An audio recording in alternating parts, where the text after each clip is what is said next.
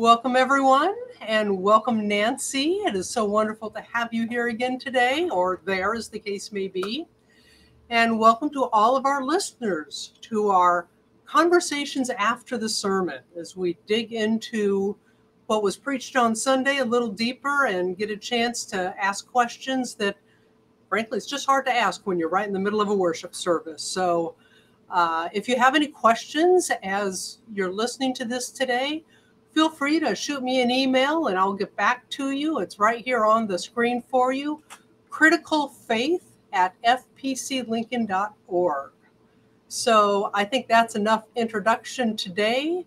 And Nancy. Hello, Sue. Oh my goodness. It's always fun to have these conversations with you. And for our viewers and our listeners, Sue sends me a transcript of her sermon. And so then I get to read it 5 times and then sit with that. And then of course I have 1,000 questions, but I'm going to limit the questions to a couple because what I love about your sermon, it was about chaos and kind of the necessary role kind of chaos plays in our lives. And I shared this with you in email, Sue, but it reminded me of what I learned in yoga class years ago. The definition of God is G is for generator, O is for operates through us, and D is for destroyer of us. Because we're living organisms that are meant to change and grow and evolve and change. So why is chaos so important to us, Sue? Well, when you think about it, I love chaos. Chaos theory is something that I've been delving into recently, and it just so resonates. Chaos is where creativity is. Chaos is where growth happens. Out on the edge. If you think of all of the major advancements, and probably even minor advancements that our world and our various cultures have gone through, these changes and growth spurts have happened with great angst and pain in some cases, and frankly wars in some cases, between those who are trying to preserve the status quo, what they're comfortable with, and those who are saying we want something more. We want something different. And if you look back through the whole history of the world, again, every major change that's happened and that's moved us forward in this world has happened first on the edges of society and on the edges of culture. And then as it gathered momentum, it began to become more powerful in the culture until the culture could not resist it. And so chaos is where that happens. So I guess if there's no chaos, you're pretty much at status quo, you're pretty much comfortable. And bored. Yeah. And so why change? Why change? So no, chaos, it's necessary for life. You can't live without some chaos in your body, in your mind, and in your world, or you stay stuck at the same place. So why do we resist it or are afraid of it or avoid it? I mean, why do we, what stops us from leaning into it? I think a lot of it is fear, because by definition, chaos is unknown. I mean, it's not organized. It's not clear. It's not linear. It is, and to look at the Genesis story that we started the sermon with, the creation story there, chaos is this tohu wavohu. It's this in Genesis, it's this dark, it says empty void, but there's wind and waves and waters, but it's all in darkness, and so you can't see it. And so chaos, by definition, has the sense of the unknown, and we aren't always comfortable with the unknown. And when we don't know what to expect, we tend to try to go to protect ourselves, to go into a protective mode. So, so I think really that's why we're afraid of it and uncomfortable with it, because we don't know what's on the other side of it. Yeah. Yeah, I just, it's interesting because Mother Nature often creates chaos, Hmm. tornadoes, hurricanes, tsunamis, and whatnot. Personally, I believe that Mother Nature is going to survive all of us a billion times over, and we're just like um, bothersome children at her skirt tail sometimes, and she's like, "Enough of you and all your nonsense." But um, but when you look at things even at that level, in a climate ways, often like wildfires, right, are necessary in the forest to Yeah. breed new growth. And so I think sometimes it might be important for us to remember that we're not that much different than what's happening in nature, right? There are these cycles.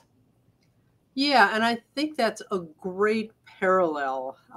For a number of years, I worked in Kings Canyon National Park in California, home of giant redwoods, the sequoias, and amazing trees. And so many fires have gone through that area, and every time it does, I think for a lot of us, our hearts catch for a bit, and it's like, oh, those beautiful trees.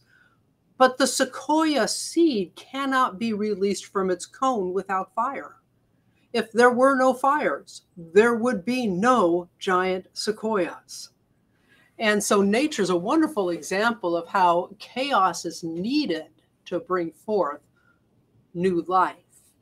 And if we look at nature as an aspect of God and a creation of God, then we have a God who says chaos is not something to be afraid of. It is full of possibility. It is full of beauty waiting to be born. And so, can we shift our understanding and our feelings towards chaos from that of fear to anticipation? Mhm. Yeah, Anticipation. right, and even excitement is like, "Ooh, what's gonna come out of this?" Right? Exactly. Yeah. Exactly. Yeah. What new possibilities are going to emerge? So so how can we just kind of, learn to be okay in chaos? I mean, like, it's like, let the chaos be and, swim around in it for a while. How can we do that? Because we wanna, like, get to the other side so quickly. I wanna be on the other side of this. Yes. Yeah. Well, to a certain extent, you just have to learn to be okay with being uncomfortable, and realizing that you're not going to die if you live in this chaos for a while.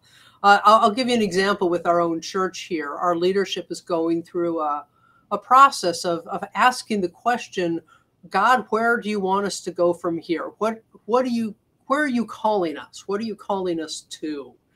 And we have a mix of people and personalities in our leadership, and we have some who want to spend 5 minutes on that question and say, okay, this is the answer. Let's do it. Let's move forward. And then we have others who are saying, I have no clue where we're going to come out of this, but I need to sit with this chaos for a while and let it become a part of me before I can really get a sense of where I think God is calling us to lead. And so we have those two kinds of people, even here in our own church, those who are comfortable with just being in the chaos and allowing it to be what it will be. And those it's like, nope, I got to get through this as fast as I can.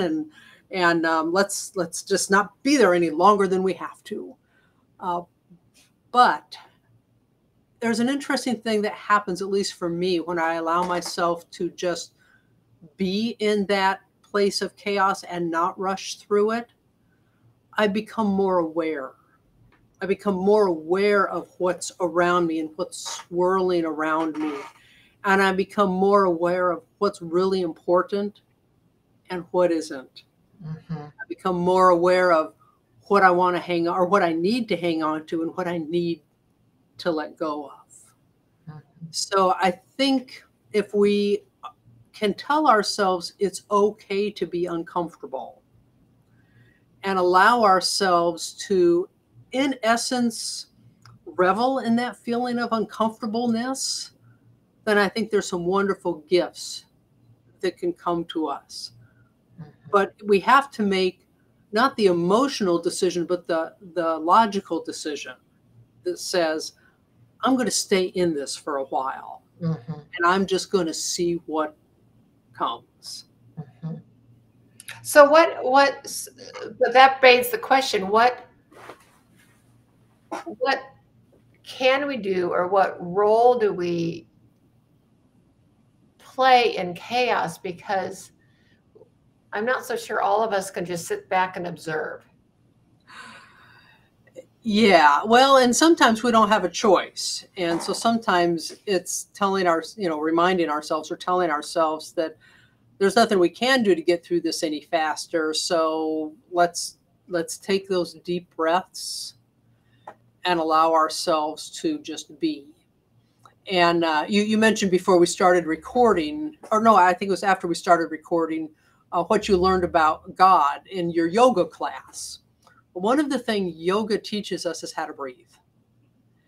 And there's a specific kind of breathing that's done in yoga that actually scientifically has been shown to lower anxiety and lower stress.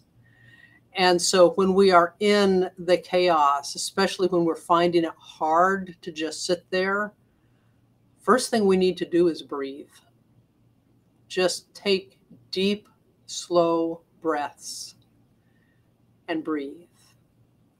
And then that actually does put us in a different state of mind. I've been with groups that have done this when they've been in really hectic situations, and they come together and everybody's just amped up from whatever it was that was going on before.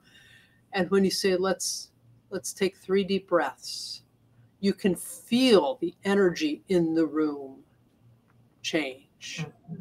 And when people are hyperventilating, when people are in a panic mode, if you can help them stop and breathe, it brings them to a different place. So, yeah, it may not be easy to just be in the chaos, but I think the very first thing we could do is, when it's uncomfortable or we're antsy, is just remind ourselves to breathe and be present. I also think that it helps to find others. You don't have to be in chaos alone. You could be in chaos with a group. And as a group, you can draw on each other.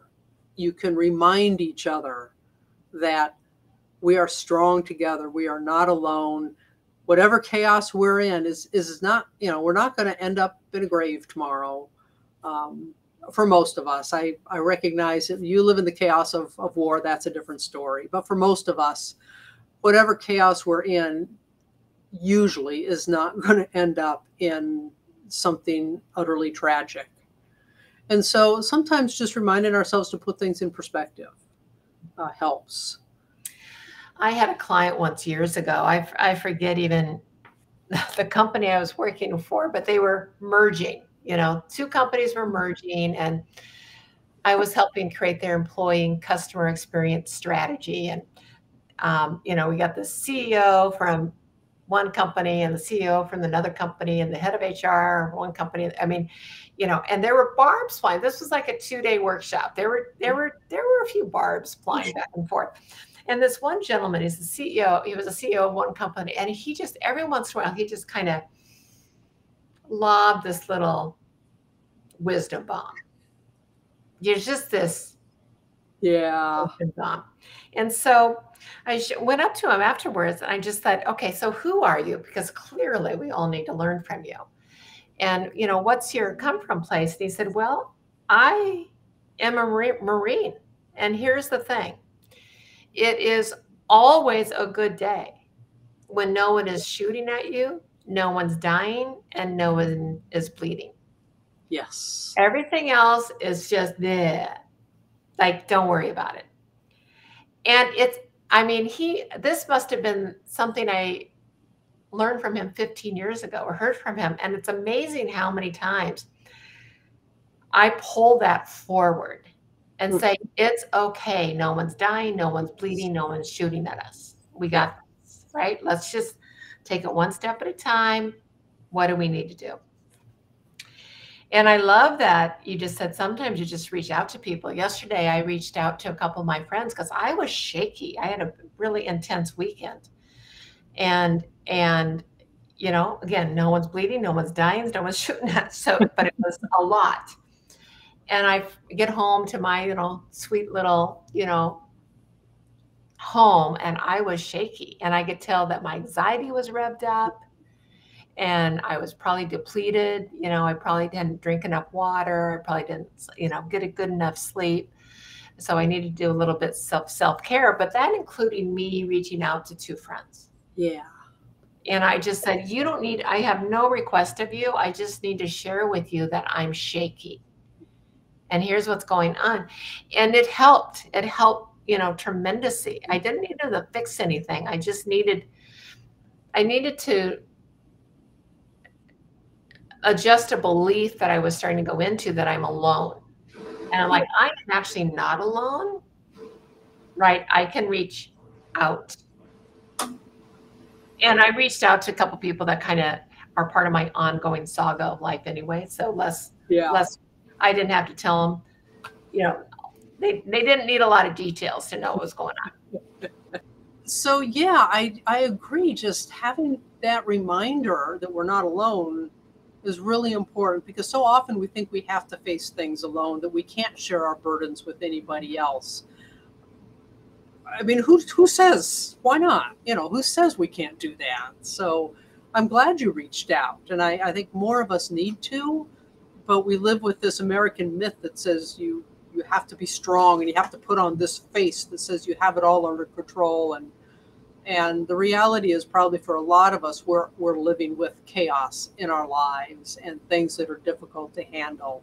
You know, the example of the 2 companies coming together, I can imagine the anxiety of employees wondering, if two companies merge, am I still going to have my job? Yeah. You know, that's a huge thing. And so they're living in this darkness, this chaos, and they don't know what's on the other side. And so I think we do need to be careful when people find themselves in chaos to not tell them, you know, hey, it's okay. You're going to make it through this. Everything's going to be perfect and just like it was. Because it may not be. But you will make it through it. And you won't be alone in it. And we don't know what's on the other side, but it may be great. I had a job, worst job I'd ever had in my life. I was there 5 years. I stayed 4 years. Actually, I was there for like 5 years and 2 months, and I stayed about 5 years and 1 month longer than I should have. One of those kinds of jobs. Left that job midway through the year, made a choice to take a break for about 3 months and not work. Found a new job, made more money in that year when I did not work 3 months than I've ever made in any year in my life before then. Ended up with a job that put me on the path that brought me to where I am now. I would not be here now if it weren't for that. And, you know, I think of the uncertainty and the fear and the chaos and, you know, the not knowing of that time and how bad it was. And I look at where I am now, and it's like, gosh, if I'd known then what I know now, I wouldn't have been worried at all. Mm-hmm. But I needed to go through that chaos first. Yeah. Well, and I think our worry comes from everything's going to change. And again, what we are not taught early on is change is life and life is change. Yeah. I was reminded of something, and now I have another grandchild who's only like 2 months old. Cute little thing. Cute little bean. And I can even notice that between feedings and naps, she's changing. Mm-hmm. Right. Yeah. And the thing is, we continue that way as living, no matter how old we are. I mean, it might be more noticeable in newborns because they double their weight and size, you know, every 3 months.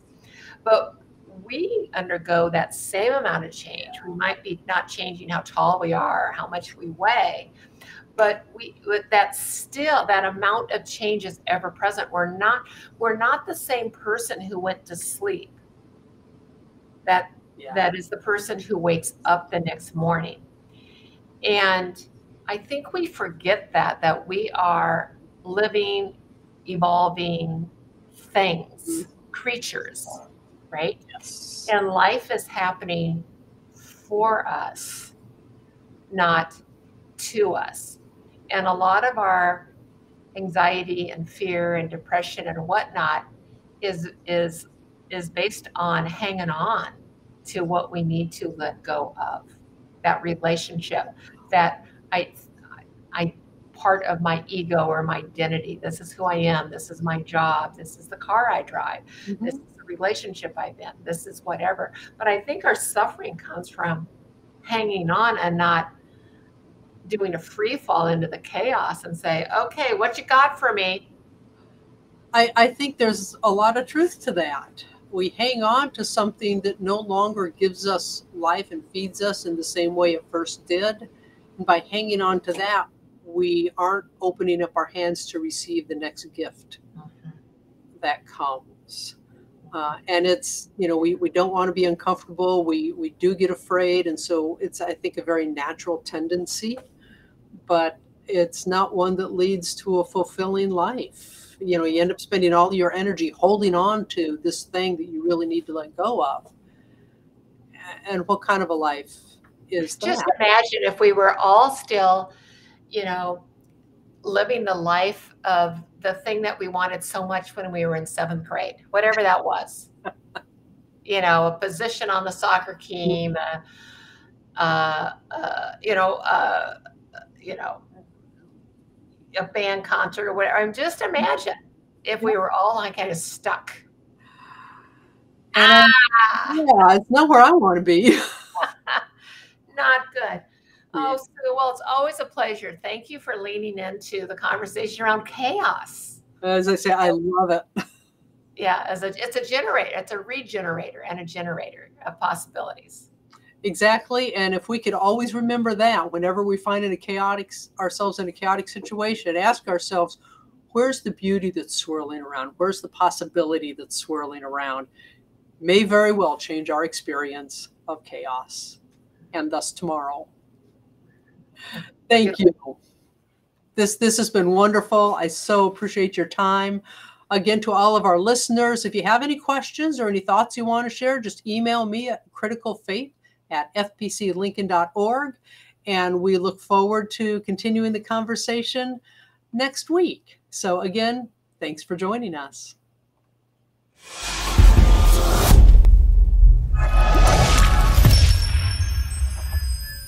Thanks for joining us at First Presbyterian Church, where faith is nurtured, curiosity encouraged, diversity welcomed, and all are loved.